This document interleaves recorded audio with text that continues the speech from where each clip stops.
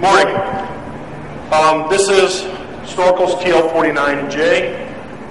Currently, this is the largest trailer boom that we manufacture. 49-foot platform height, 55-foot working height. Machine has outrigger, manual outriggers. There is no auto level feature to this. This way the operator does have complete control over the level of the machine, whether that be on flat surface or on uneven terrain. It is an all steel construction machine. There is no aluminum, therefore you don't get that bounce out of the aluminum or out of the steel like you do out of the aluminum. The machine itself is live action hydraulics. Everything on this machine is live action. So we have platform and ground controls that are all basically a live valve that you're controlling. You control it proportionally, however far you move the handle, how fast or how quick that function is going to react. Okay. The outriggers, like I said, on the machine are manual. There is no automatic leveling. So to set the outriggers on this, you do have an enable switch at the ground controls that does have to be activated the whole time. So with everything turned on, as soon as you hit the enable, pump comes on. At that point, you can then grab your control handles and begin setting the outriggers.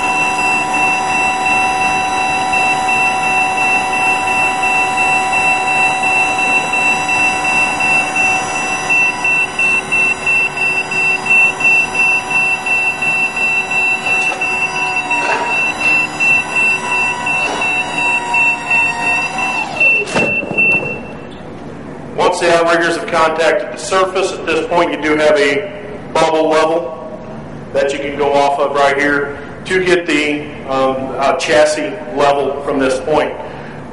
Operate each outrigger individually to level it out. From there, once you have everything set, you do have ground control operation from the ground control panel. Again, you now have an enable switch for boom functions as well. So there are two separate enable switches on the machine. One for outrigger, one for boom functions.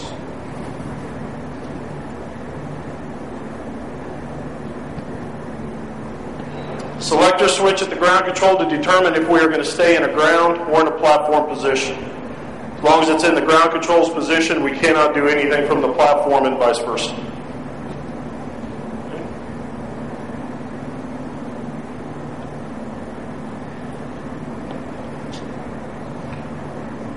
Standard features on the machine include, again, some of the more common features, such as generator function. You do have a gas as a standard option on this machine. This is a DC machine, so it is a 24-volt system with 195 amp-hour batteries on it. So there are 4 6-volt batteries on this machine. Okay. Some of the standard features include powered jib, powered rotate, platform rotate. Okay, so hydraulically controlled there. Outreach on this machine, once you get everything fully elevated and telescoped all the way out, you're just at 30 feet. Weight on this machine is 4,960, so 5,000 pounds.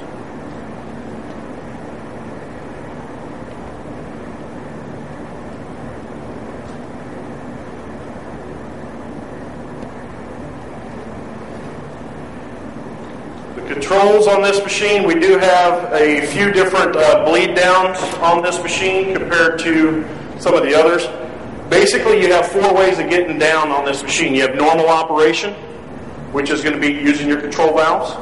The second way is we actually have a hand pump, which is what we're seeing right here. So you can actually hand pump the machine down to open up your counterbalance valves. You also have a bleed down on each cylinder. So there's actually a manual bleed down on the cylinder. And we incorporate an electronic bleed down from both upper and lower controls. So you have the option from both in order to do an emergency lowering or an emergency bleed down situation. We are using a monarch style pump. Hydraulic flow is about 2 gallons a minute at max operation. So again, not a high flow situation, not a high flow function. So most of the boom functions run under slow flow or low flow.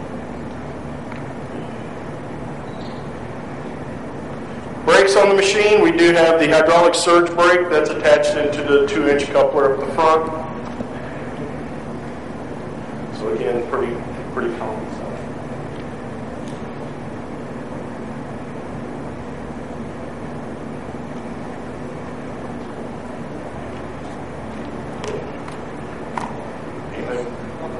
Absolutely. Set this stuff down.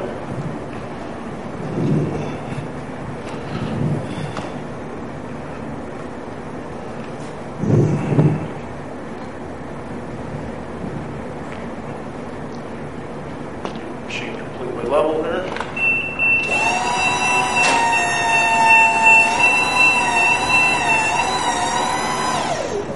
Okay. We have LED display on the control panel. Lets us know that all of our outriggers are now fully set and ready to operate. Operate your enable switch, and then from here you use your controls at the ground controls to elevate the machine.